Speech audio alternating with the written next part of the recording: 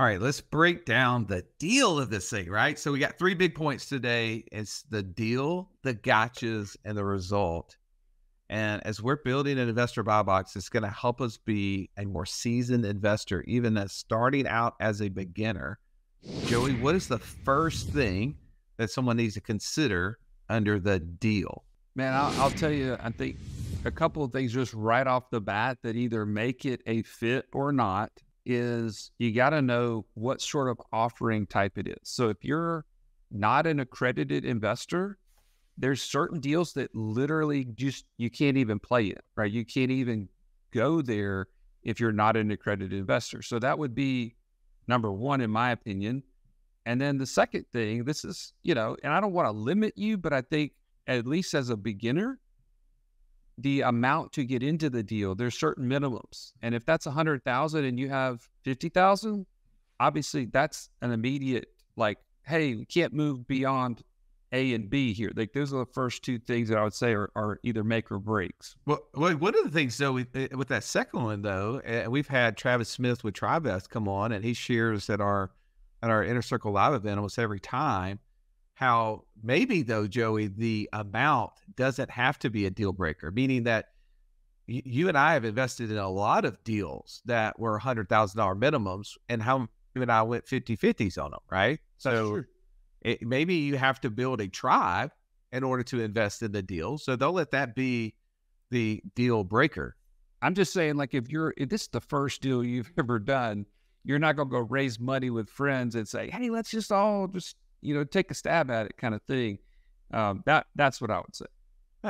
Okay. I mean, I would, but I mean, I get it. Like, that's my profile. That's my investor DNA. I know my investor DNA. That's another episode. If you don't know what that is, go check out one of the episodes we've done on how to build an investor DNA.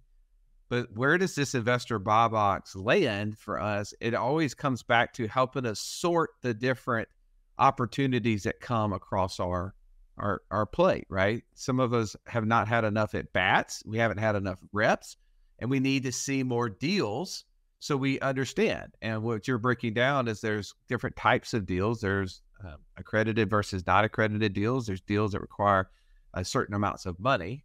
What else would you add into this investor buy box as we're building this for ourselves, Eric? And we want to know, how do I start to sort, right? Because this should be the framework I lay on top of every deal to understand whether or not it makes sense for me. What else would you add in there? I want to go back to the money required really, really quickly. This is Investor 201 for everybody out there. If the deal does say a minimum is 100,000, but you've got 50, 75,000, if you really like this deal for all the reasons we're about to list, go ahead and call that operator or syndicator, because almost never seen a time where they wouldn't lower that minimum when you call and ask. So that's just, that's a 201. A great point. Great point. Russ, I think length of the deal can be really, really important. How long is your money going to be tied up? And, just how long the deal lasts can be really, really important.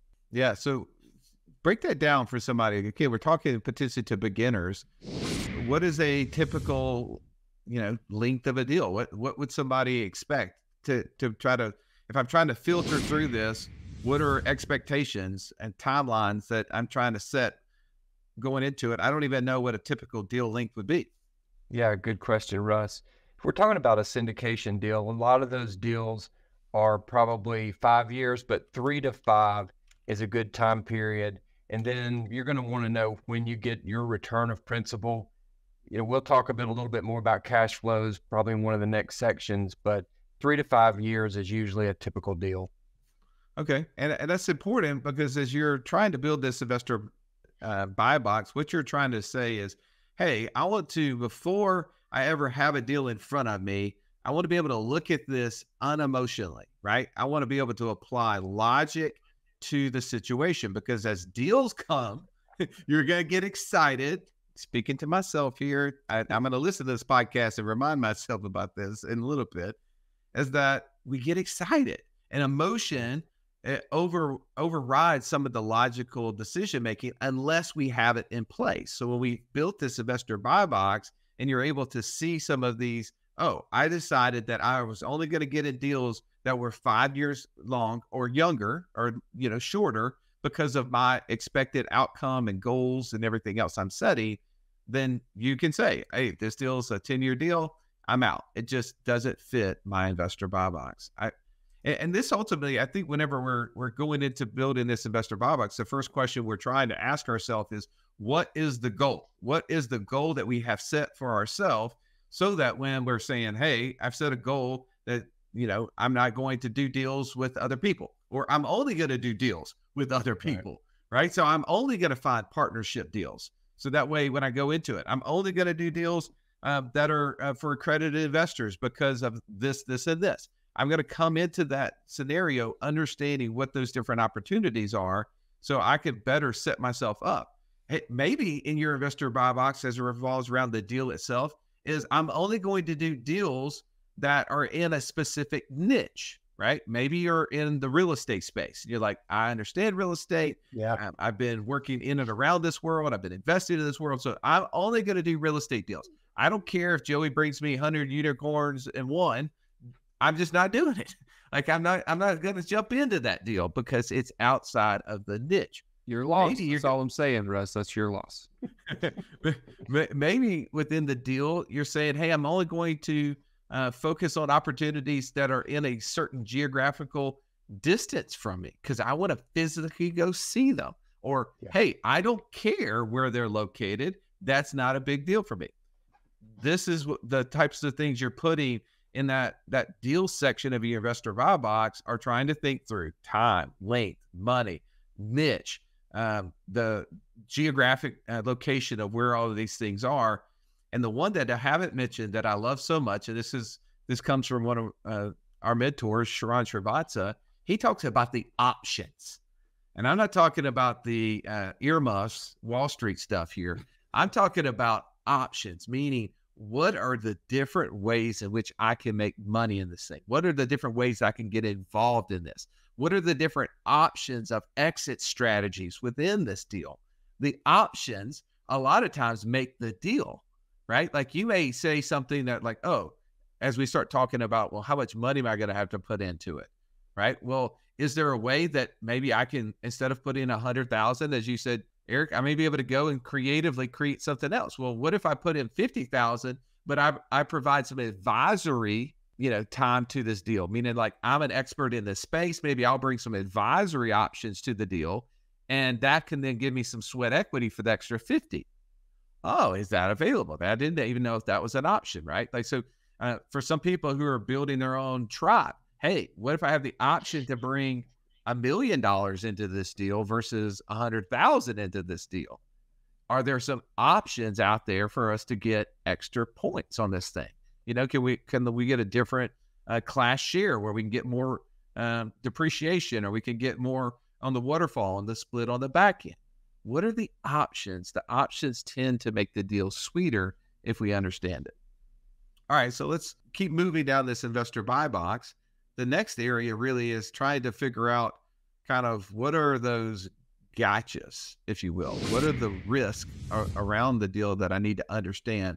What are you going to put inside of that portion of your buy box as you're building it, Joey? Well, I think it really starts with the due diligence process.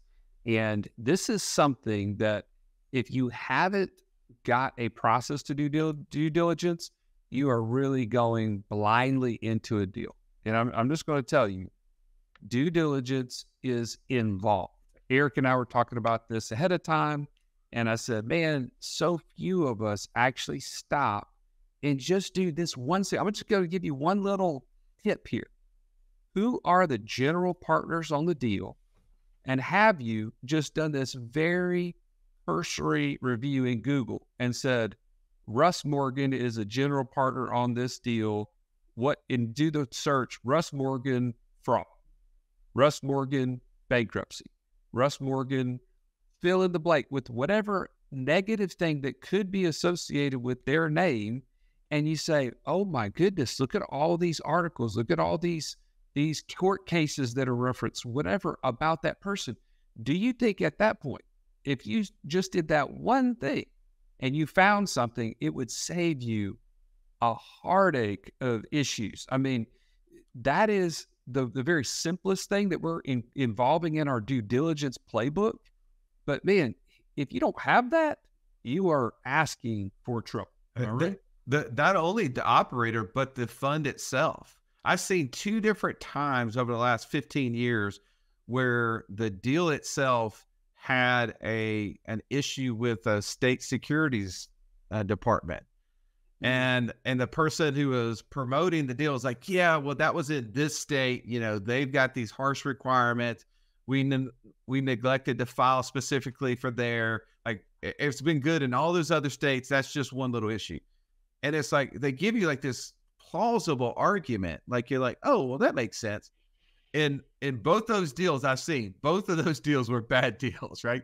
There was red flags that were kicking off to certain states that were able to catch it. Those other ones just hadn't seen it yet, right? There was so many things flying around.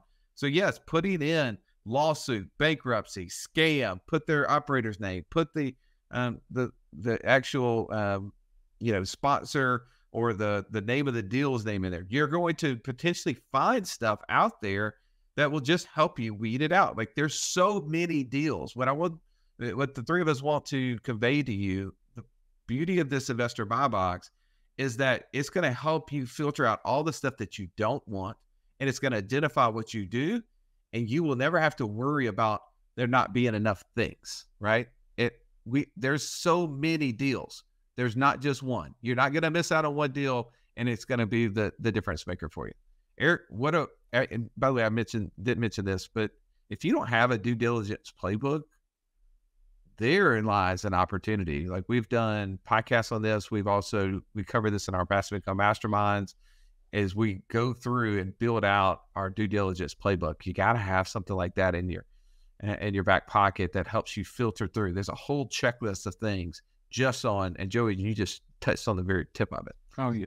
All right, Eric, what are some of the other gotchas? Yeah, I think the Bible tells us, who goes to build a tower without first counting the cost. I'll give you a personal example of that when it comes to the area of how involved or uninvolved do you want to be in this investment.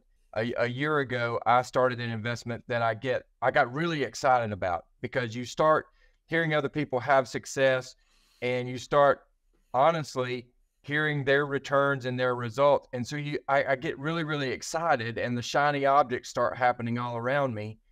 And before truly counting the cost and understanding my buy box of needing to have primarily mailbox money and nothing else added to my plate of things I needed to do, I jumped in with both feet. And I got about 2 miles down the wrong road and realized I've got to turn around and go back, because I cannot do a good job in this business in the current situation I'm in. I should have counted the cost about how much time it was going to take. So an important part of your investor buy box is to consider, am I the type of person that has time, resources to get involved and help influence and this business?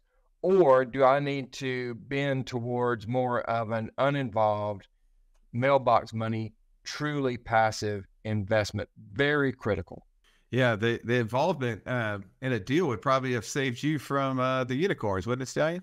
Hey, can we move on? This is not in the buy box, okay? Well, no, I mean, I know I love to beat up on you, but the point of beating up on you is for you listening is to say, without a buy box, you make dumb decisions. Well, but to add to that, Russ, I'm going to go ahead and take the other gotcha. The reason why we include the investor DNA in our Ignite coaching program and in all of our masterminds is because if you don't know what sort of investor you are and what resources are required from a time, money, sales skills, all the things that we talk about in our investor DNA profile, then you are likely doing exactly what Eric just explained. And to your point, what I did with 100 Unicorns. I literally did not realize how much of an operator you have to become to run that sort of an online drop shipping business. And it completely overwhelmed me. I lost money over and over again trying to figure out things I didn't understand. And yeah, to your point, your investor DNA is the biggest gotcha that should lead all of this, right? I mean, the deal, the results, everything should start with that investor DNA. And I'm glad we're talking about it, because if you haven't got it, you have an opportunity. If you've listened to our show for any length of time, you've heard us talk about infinite banking and how we were able to use that concept to create over $50,000 a month in passive income. But it's just not that easy to figure out, how does this all connect into my own personal system? Stallion, that's why we created the passive income operating system, bro. It shows you how to turn active income into passive income. It makes all the steps come together. If you would like to get access to it as a podcast listener, we've never given this away in public before, go to whatwhatwallstreet.com/PIOS. There was nothing worse than walking into class when you're in school and the teacher saying, pop quiz day. Why? Because you were unprepared. Are you unprepared though for financial freedom? Don't be. Find out how close you are by taking our 30-second quiz at wealthwithoutwallstreet.com/quiz. Yeah. Investor DNA is the first thing that you should do prior to building a buy box, because you have to know who you are and the types of things that you're going to be interested in based upon the way that God made you. And then you start building out an investor buy box and you start to assess the risk, right? There's a great way to assess risk is, what is the level of involvement that you can have in the deal itself? And when I invest, typically, I like to have the ability to influence the outcome in some way. That doesn't mean that every deal that we're in, I can, the land flipping stuff, Joey, right? Like we're completely hands off. It's $30K a month right now, passive, gross, and 20 something net. But what do I feel like I can influence in that? Well, we spend, 20 hours, 30 hours every quarter with the land geek and the operators, right? At going through their boot camps and spending time with those individuals, learning other people that are in that space and learning what they're doing. So I'm always feeling like I'm building out operators, I'm building a relationship with operators in the event that if something went wrong with the operator of our deal, I feel like I could call 10 people pretty shortly and move property over. I feel like there's an opportunity. That's how I can influence the outcome. Or when we were doing the short-term rental business, it was all about, okay, well, we can go out and help market the deal. We can be the one adding managerial and marketing expertise and operational expertise and financial expertise into the space. So I'm always figuring out the higher the risk is the least I know about it and the least I have the ability to touch this outcome. Did you guys add anything to risk there? Well, I want to give you credit for something, Russ. You literally yesterday, we were talking to somebody about an investment, and you asked a very critical question that if you learn nothing from today's podcast, this one question can help you assess risk in any deal. You asked the guy, what? How do I lose all my money in this deal? What a great question, because it makes that person, the operator, the person selling the deal, pitching, whatever, have to tell you more than what's on the page. Right. And that's a critical thing, because what you don't know will end up biting you in the butt. And when they start talking, you have to listen really closely. What is the actual risk? When does the money get put at risk? How do I lose it all? How do I have it? Is it all at risk, or is a portion of it? That's just a very telling question. And I just think that's a great way to lead into this. Eric, what would you add?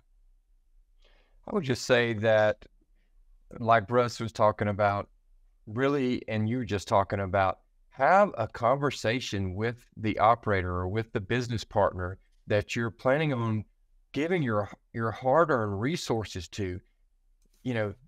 Those dollars are so hard to come by. The hours in your day are impossible to replicate. Once we use them, they're gone forever. Ask really, really good questions.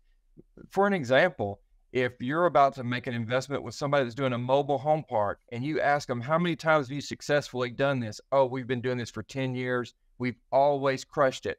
Where are those? Oh, all the successful ones have been in Birmingham, Alabama. But wait, this investment, this deal you're doing is in Portland, Oregon.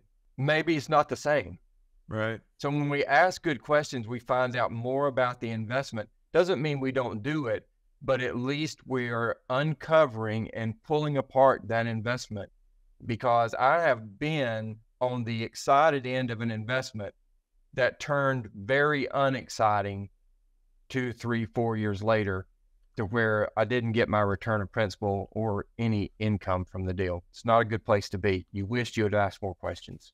No, I'm going to transition us to the third point. So first we broke down inside your investor buy box. You need to consider the deal, right? The niche, the money required, the geographical area, the type of offering, the options, the length, all that. We went through the gotchas, the risk, the due diligence, investor DNA, uninvolved versus involved.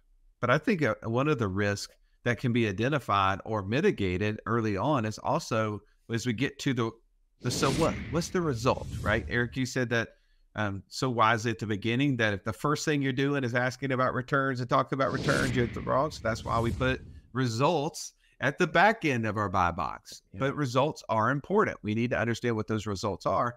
And for Joey, I know one of the things for him, he will consider a deal risky if it doesn't produce cash flow. Right? Cash flow quickly. I am not in for a deal that you're saying, man, I promise you in 24 to 36 months, we're going to possibly see some cash flow. I love you. I love the deal. It sounds amazing. But what are this goes back to the goal. Is the goal for me to be financially free? If so, then I need to constantly be pushing my passive income number above my monthly expenses. If I now have to wait 2 to 3 years for the possibility of that cash flow to start, that takes that capital out of the game to get me to financial freedom as fast as possible. And as you mentioned before, there are a million deals out there. And if you don't believe me, that's because you're not in the right rooms. Our rooms are full of deals. Every mastermind that we have, every one of our Ignite coaching program participants are getting more deal access because they're in the rooms with other investors. And I'm telling you, they are there. The ones that produce the cash flow you want today are there. And even if you like the other one, it doesn't help you get to your goal. So that to me is the result that I'm looking for, and so many of the people in our community are. Eric, when you're considering building out your buy box from a result standpoint, what else is going into that?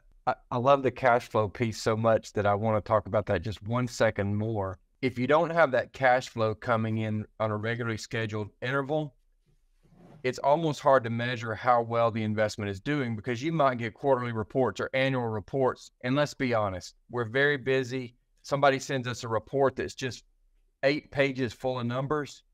Sometimes it's hard to ferret out how well this investment's really doing.